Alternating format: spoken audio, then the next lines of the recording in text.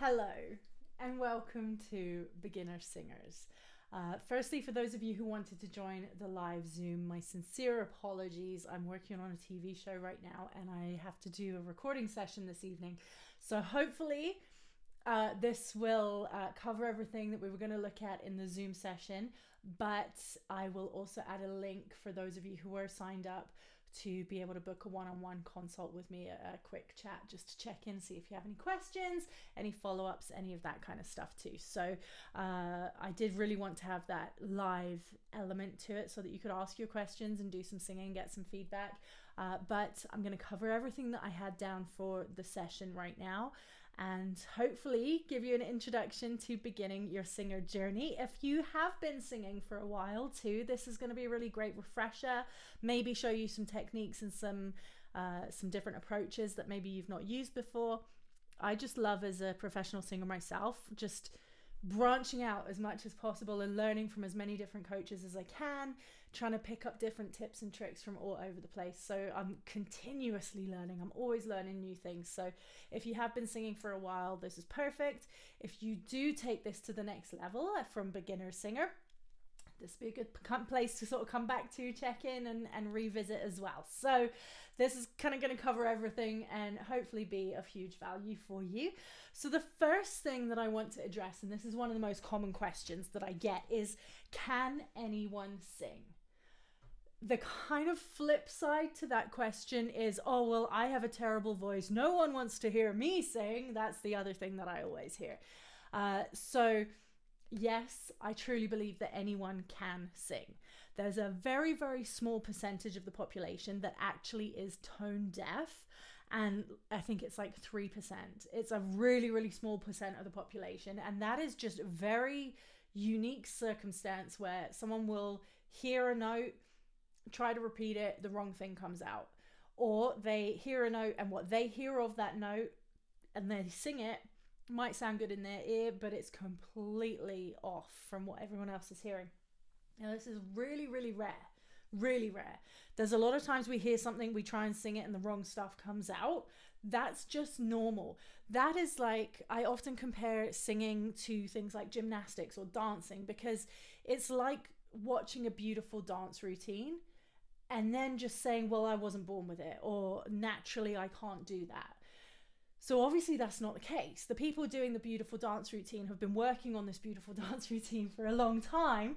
And so if you want to be able to sing with beautifully, I use that in quotation marks completely, but if you want to be able to start singing, you need to practice, and it's muscles, okay? So the voice is made up of many different muscles, and you can train them, you can strengthen them, and you can train them. So for example, things like your bridge or your break, where you have pops and cracks and all of those things that come out when we're least expecting it and you completely choke or what have you, those are manageable. You can build the muscles, you can build the strength, you can smooth all of that stuff out. There's so much involved to it that you can actually control. You can take away the fear, and this is going to really boost your confidence as a singer and as a performer, because when you understand how your voice is working, you can start to learn to strengthen it, control it. You'll understand where the weaknesses are, the pops, the cracks, the bridges, the breaks. Then you can start to manipulate things and you can control it. So that element of taking a deep breath, tightening everything up here, hoping for the best, is completely pushed aside. That just will look very foolish and silly to you within the next 30 minutes.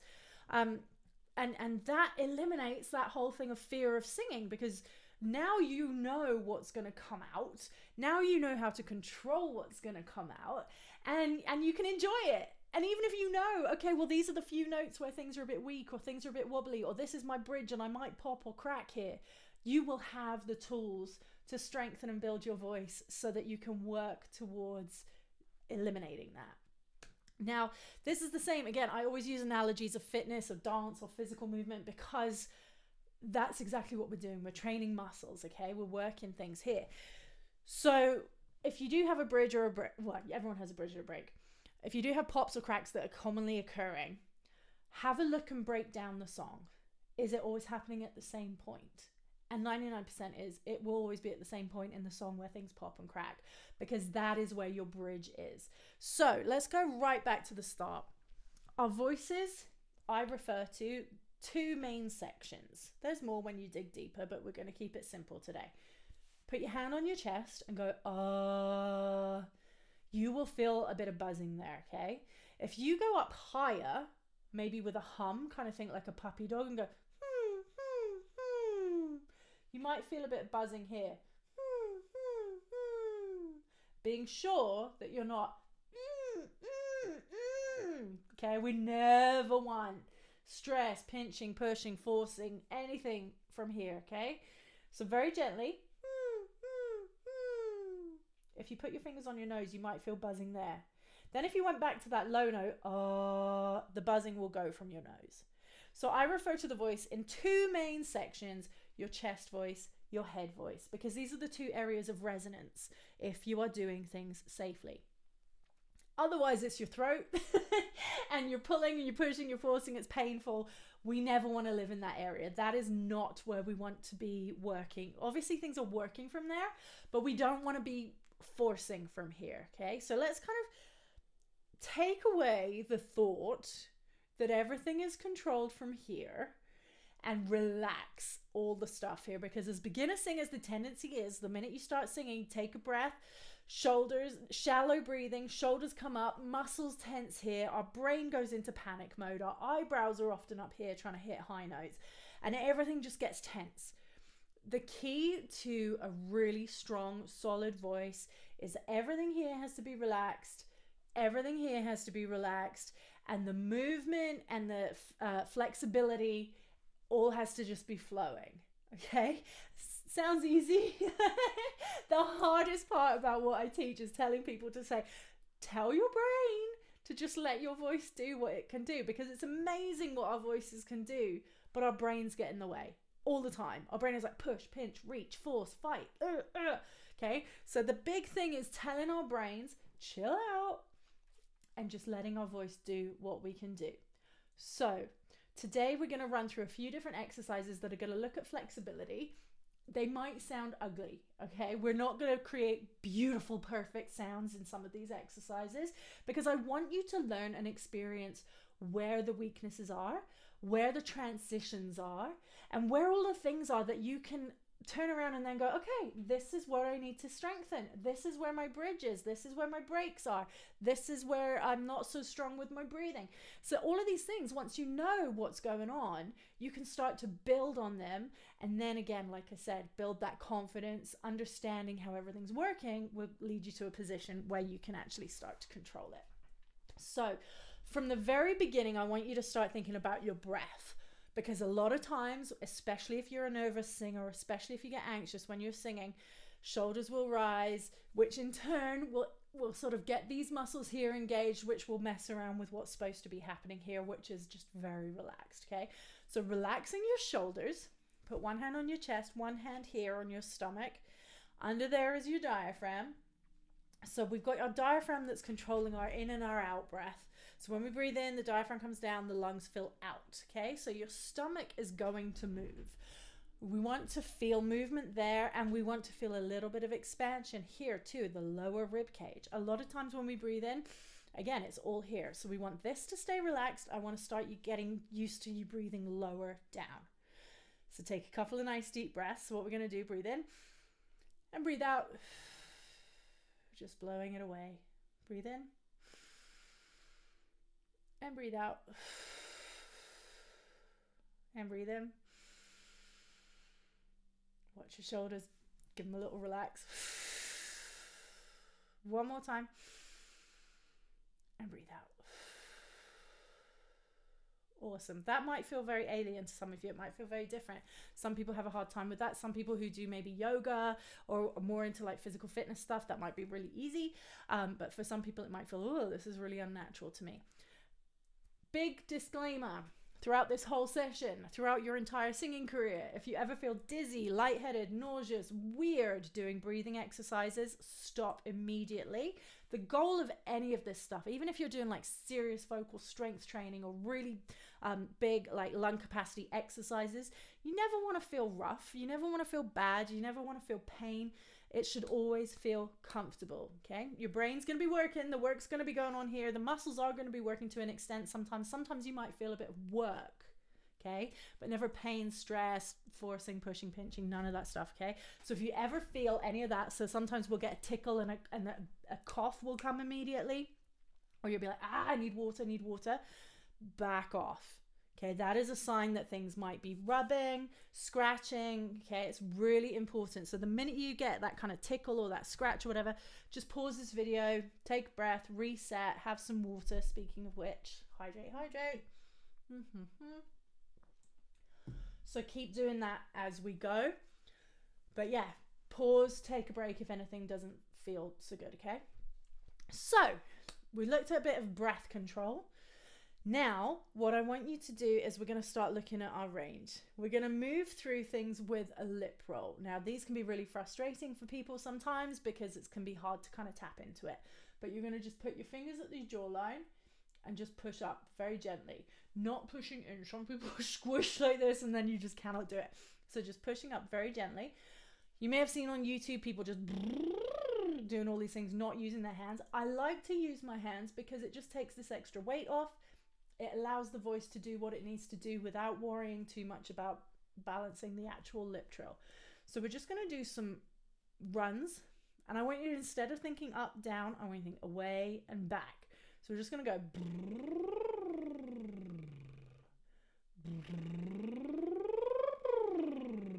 Again, keeping your shoulders relaxed, breathing nice and deep.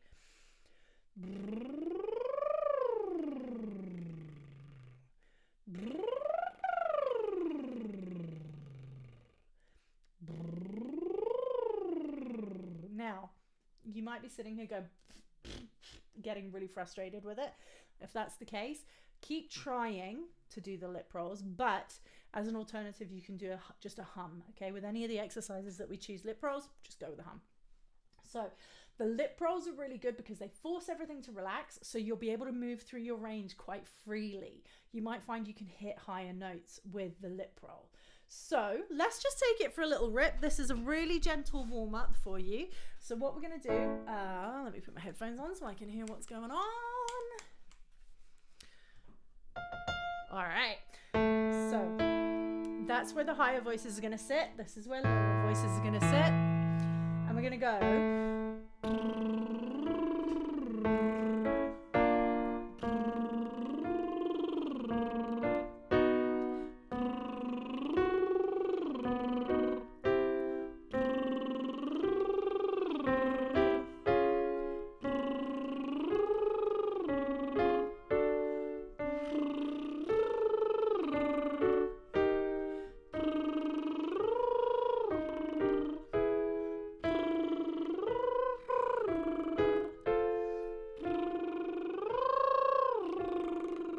Okay, now you've done a bit of that, you might feel that your voice could have gone a lot further, or you might be struggling. All different levels. Everyone's different, okay? But if that felt good, I have tons of different exercises that you can follow along on the Rock Your Voice podcast.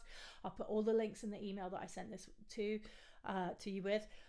So you can follow up and do lots more digging. But today I just want to give you a few brief exercises, a few brief things to think about to kick your voice into gear and start getting you singing.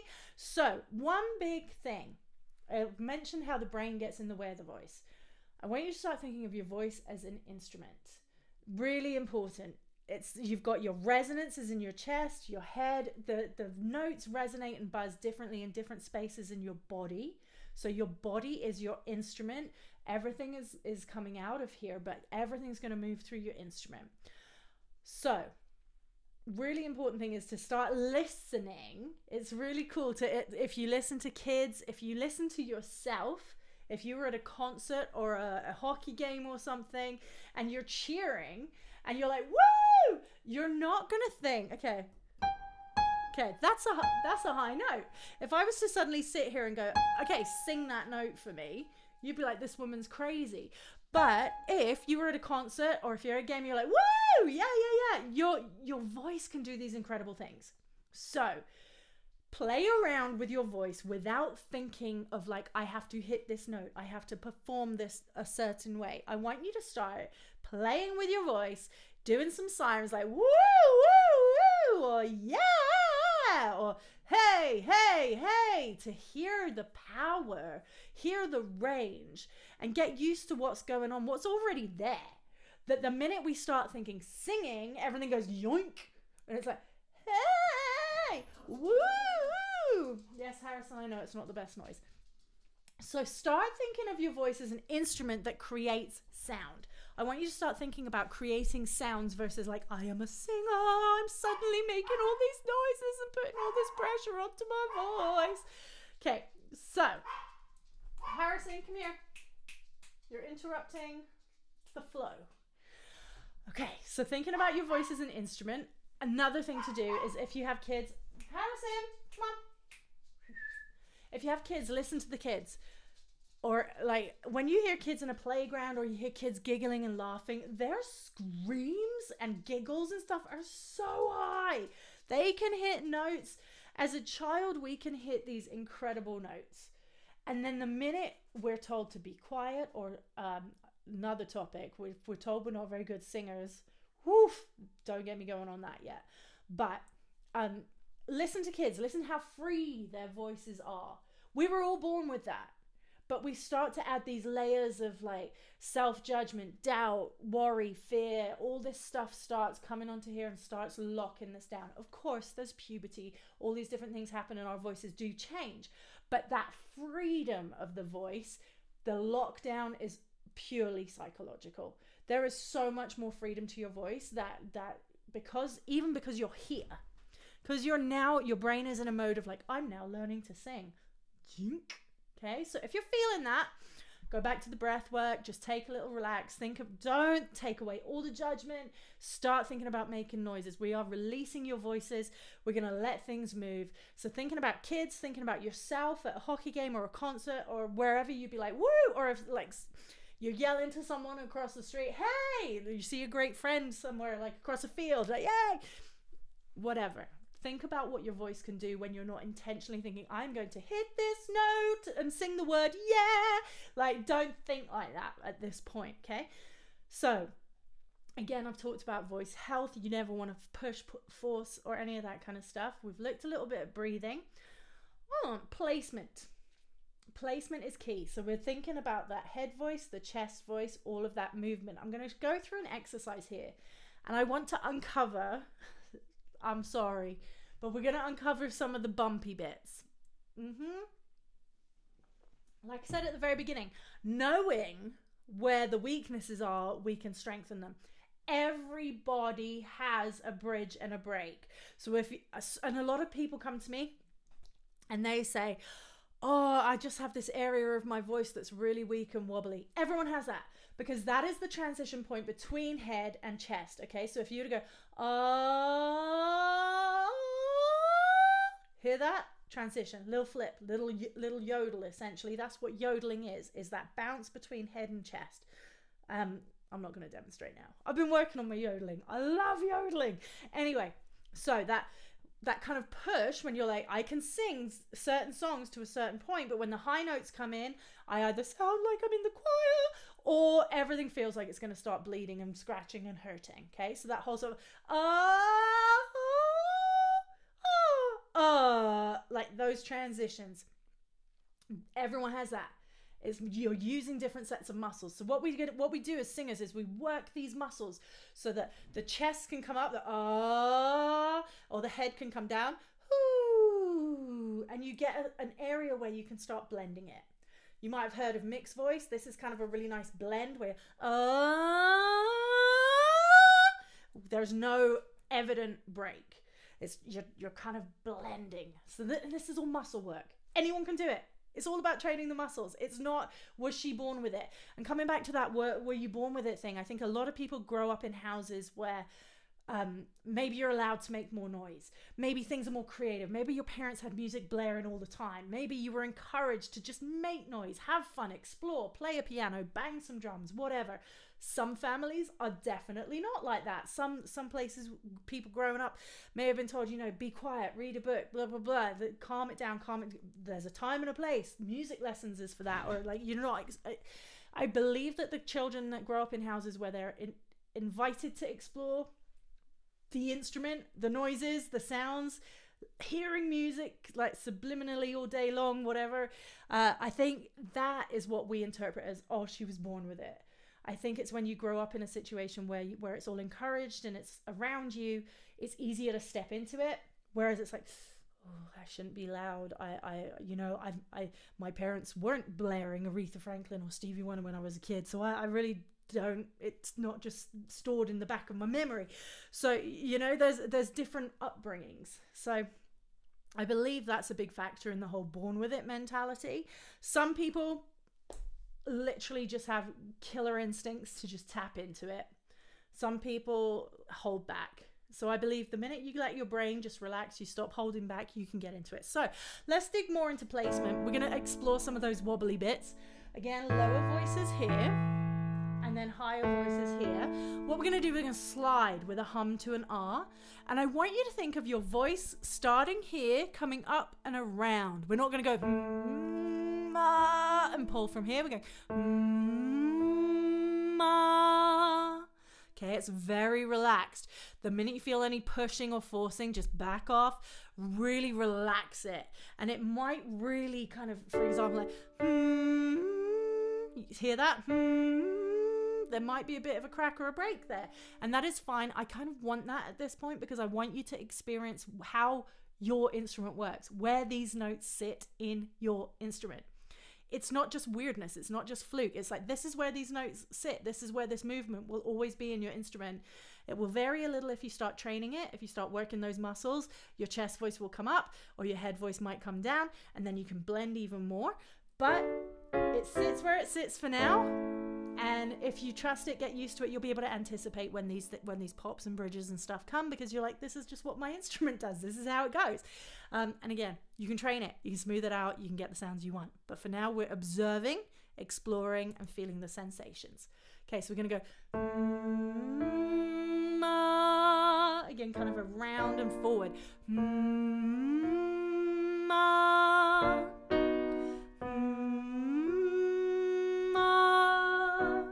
Now you might start to feel it might be a bit wobbly here. If you can, balance the air so that even though you transition from a chest to a head voice position, you can let it be nice and comfortable and sort of just let it move. Engage it. Don't resist it. So the lower voices, males down here, you'll be coming right into your break right here. Females, you'll be right up in your head voice by now, and the males will be right on a bridge here. Might be what's happening there. So just let it happen. Explore it. Learn your instrument. One more. So just knowing how everything feels and where to expect these changes, then we can start to work on strengthening them. So my hair and my headphones and everything's doing strange things here. Okay. Let me scroll through my notes here. So we're looking a bit at placement. Things have to move. You have to have that flexibility, because then here's what we can do. So if you want to start singing classic rock, for example, and you want to be like, yeah, kind of up there, like big sound. You don't want to be like, yeah, woo. You want to be, yeah. You want to be nice and strong with your voice, but you don't want to be, yeah. You don't want to be pulling from here. And a lot of the male adult clients that I work with, we have to really kind of step back, flip into that kind of classical break, falsetto-y bridge, so that you can get that movement, because so many kind of train to get to just a ceiling. And that's it. That's as high as they can go. And then it's like, no, let's open this up. Let's go really light here over at the top. And then we can add strength. Then we can do some weight training and build some strength and stamina. Plus, changing the tone. If you're coming from like a whoo to a yeah, tone is different. Placement of the note is the same. You still want it to move up to your head. You still want those high notes to move and be flexible, not pull from here. But just by changing kind of the vowel or the tone of it, making it more nasal than more round, you're going from whoo to yeah. You can kind of change the stylistics of it, okay? There's so much. Honestly, I could just throw information at you. I want to give you all this information. And also, like I said, please, if you were signed up for the live class, I'll make a Calendly thing, and please book a quick consult with me, because I'd love to hear your questions and everything. So the other things that we can train is our low end and our top end. So there are different exercises that kind of bring the larynx down a little, and they're kind of dopey exercises. So I like to do things like this. We go la la la la la la la la. And again, that just sounds silly and ridiculous, but it's the equivalent of squats for your voice. Okay, so that can bring your chest voice up, and you can start strengthening that bridge area, so you can start to blend it out. High end strengthener too, you can work on things like woo, wee. We looked at those kind of sirens and thinking about being at a concert, and doing all of those kind of exercises to just open up the top end. Now, stylistically, we can change things up so that you can go into kind of that nasal, what's called pharyngeal resonance, which is very classic rock. So this is a fun one. Let's try this, because it's very common that people want to sing like, say, Carrie Underwood, Kelly Clarkson, or like Axl Rose, AC/DC, any of those kind of sounds. So it might be classic rock, might be country pop, Demi Lovato, all of that kind of stuff. So what we're going to do is like an NG, like the word sing. You're going to go, like puppy dog, but you're going to bring it down. It might kind of snap into your chest a little bit. You go, and when I say snap, I don't mean it's going to hurt, snap, but you might feel the sound kind of click down. Now let's try going up. It's really important that it's the NG. You're not ha ha. It's closed. The sound is all here. Or you can just do it with your mouth closed too, if that helps. But what I like to do is with the NG, and you can slide up. You go, and this just kicks the sound to here, stops it from.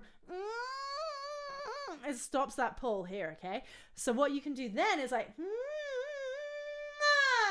and just drop your tongue and let the sound out. It's a super fun exercise. I love it. I'm not adding extra power or volume at the top, literally just dropping my tongue. You kind of let it build, drop your tongue, and then it comes out. So, and that's where you'd go for like the Carrie Underwoods and that kind of sound. Okay, so I want to kind of get myself back on track here and talk a little more about your voice as an instrument. It's something you can train. You can definitely work at it. You don't want your brain getting in the way of what your voice can do. So at this point, if I wish we were live, at this point I would open it up and be like, okay, what questions does everyone have? Where are we at? What are you working on? Really common to be just like, I'm working on this song, I'm having a really hard time hitting the high notes. What I recommend, if you want a way to kind of practice and work through some songs that you find challenging, go to your lip rolls, because that's going to open everything up and let your instrument go through the notes in a very relaxed way. So even if you're very much flipping into a falsetto-y, kind of heady sound when you're working on high notes. So let's say, you know what, let's go simple. We're going to happy birthday. So let's all go through. We'll go. So there, you might already feel a little jump on the to you. Okay, so people be like, I'm scared to just even sing happy birthday. Happy birthday to you. Happy birthday to you. That might be what happens sometimes. But that's just a matter of the muscles on that top end are just not strong enough to hold the note in place, balance the air. So working on some exercises, and I'm going to give you lots of links and things for all these exercises to strengthen that. So happy birthday to you. So instead of thinking happy birthday to, we're happy birthday to, up and over. Happy birthday to you. Happy birthday to you. Happy birthday. Happy birthday. Happy birthday to you. And I use my hand because that's kind of where I'm feeling all of the notes of where they sit.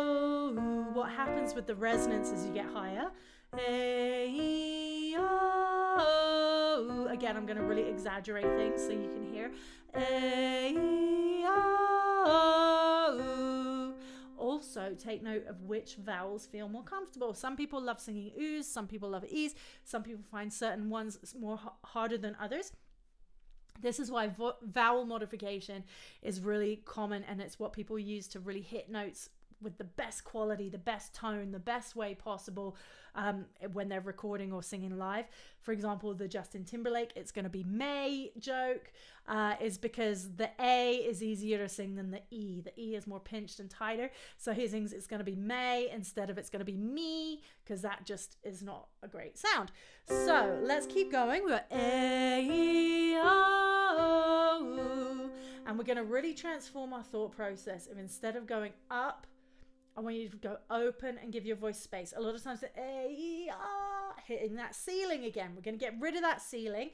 Take that triangle and go forward and open with it. Okay? Relax your tongue, open your jaw. Okay, let's go. And here.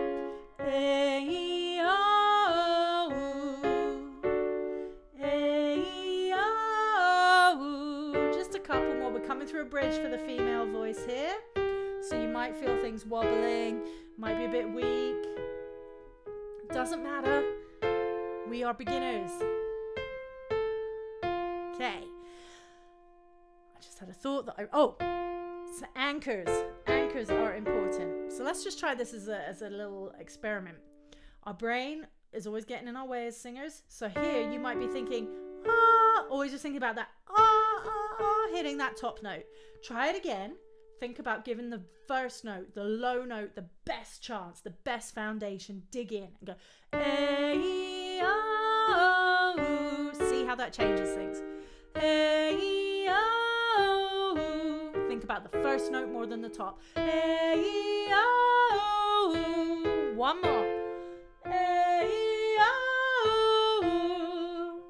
So when you're singing your songs, and when you think about a few things, placement, breath, you're going to think about anchors. If there's a note in a song where you can boom, I'm going to lock in and then just send the note forward from here. Pick those anchors and those kind of check stops throughout the song where you can be like, yep, reset, anchor, lock in, get my foundation, and then here we go. Because if we're always thinking, here comes the high note, here comes the high note, that's when things start locking up down here. And it's like, here's the high note, I'm going to choke. And then you choke because firstly, you're anticipating and manifesting it. Secondly, oh my gosh, my hair, what the heck? There's just don't get, my hair's just gone crazy. Just don't get in your own way. Try not to get in your own way. Try to get out of your way. Try to explore and be forgiving, be kind. Here's a quick analogy before I'm going to tap out here because I'm giving you a lot to think about, especially if you are a complete beginner. But what I'm also going to do is, I'm like I said, in the email, there's going to be a ton of links to things for you to take this take it to the next level if you want to dig in and learn more, and get you some exercises and things to practice if you want to dig in, if this made sense. Quick analogy though, I had a very sweet little, I think he was 5-year-old boy put in front of me just a couple of weeks ago. Bless him. He sang Twinkle Twinkle. Really cute, obviously, as any 5-year-old would be, singing Twinkle Twinkle Little Star. Yes, love it. And then his mum was like, well, does he have any potential? I honestly, I wanted to cry for this kid because I was like, okay. So my first question to her was, well, how is his gymnastics? How are his backflips looking? And she looked at me like I was crazy. And I said, well, if he can't do backflips yet, clearly he hasn't had much gymnastics training. So you got to think of it from that context of like, well, if he hasn't had any training, how do you expect to just look at his potential when he's 5 and this is this little pure untrained voice? Like, okay, so please, no matter what age you are, if you are 45, 55, 75, if you haven't trained your voice, don't judge where you're at. Okay, and if you have trained your voice and you've had troubles, or you have been training your voice and you're not getting the results you want, please take me up on this like little free chit chat and let's figure out what's going on. Because I truly believe that anyone can train their voice to sound exactly how you want it to, in a very healthy, safe, results-based, very fast way. It's just a matter of understanding what your voice is doing, how to do it, and how to strengthen it safely. So no matter what age you are, don't judge your voice if you haven't had the opportunity to train it the right way. And sometimes people who are in choirs, you want to ask, what's my range? And it'll be like, am I soprano? Am I alto? What am I? I'm kind of an anomaly as a coach, in a sense that I'm just like, please don't put yourself in a box. That's like looking at a guitar and saying, no, that's a country guitar, or that's a Mozart piano. It's like, no, this is an instrument that can do so many things. And and I'm, you know, not against classical training, but I work with a lot of people who have been heavily classically trained, and they come to me with their instrument, and it's very clear that they've essentially been going to the gym and just working their one arm. And this arm is over here like this, and it's like, yes. And this one is like, I can't lift anything. And so it's like, woo. And then there's like, I really want to sing a pop song, and it's like, I'm singing a pop song, because that's all their instrument is aware of what to do. So, and that's not me bashing like incredibly trained voices in that genre, that style, but like that's also one of my specialties and passions, is working with people who have been like classically trained to be like, let's free it up, let's bring some crazy to the table, and like, let's get your sound out as opposed to this perfect sound. So many different things that I could just go off on and talk about. But yes, and one more thing, and this is the one for me that gets me crazy, because this is so common. I should have touched on it right at the start. But if you were like, I want to say, 50% of my adult clients that was told something by someone of zero importance, or maybe, okay, you value the input from your uncle, your mum, your whoever, but someone who maybe told you that you're not a good singer, or you sound bad, or you're out of tune. A really common one that shocks me is kids that were told, oh, can you just lip sync in the school play or the school show or what have you, because your voice isn't very good, we're just going to get you to lip sync. Who says that to a kid? Anyway, a lot of my adult students, I have students who are 40, 50, 60, who haven't sang for their whole bloody lives because some idiot at some point told them when they were a child that they cannot sing. So if you are one of these people, God bless you for showing up today, and thank you for taking the risk and bringing your confidence. And screw that person who said that, because they clearly didn't know that the voice is made of muscles and you can train them and you can sing exactly how you want to. So now is the time. Take the next steps if you want to. I'll put some links of things you can do for free, or if you want to start digging in even further, there's more things and programs. I've got so much stuff going on for absolutely everyone, no matter where you're at, what you're doing, what you want to do. Hit me up on the Calendly link. Let's book a time to chat. And yay! Thank you for spending time with me. Thank you for your understanding. I'm so sorry that I had to move the schedule around. But I really hope that this has been of value to you, and that hopefully if you were one of the people that was told you have a bad voice or that you can't sing, that you understand now that you truly can, because it's something that you can learn, you can train, you can safely build, and with that and the understanding of your instrument, your confidence will come too. So well done. Thanks for being with me. I hope this was helpful, and please keep in touch. Emma@rockitvocalstudios.com, ROCKIT vocalstudios.com, or Rocket Vocal Studios on social media. You found me, so keep in touch, and let's take your voice to the next level. Have a great day.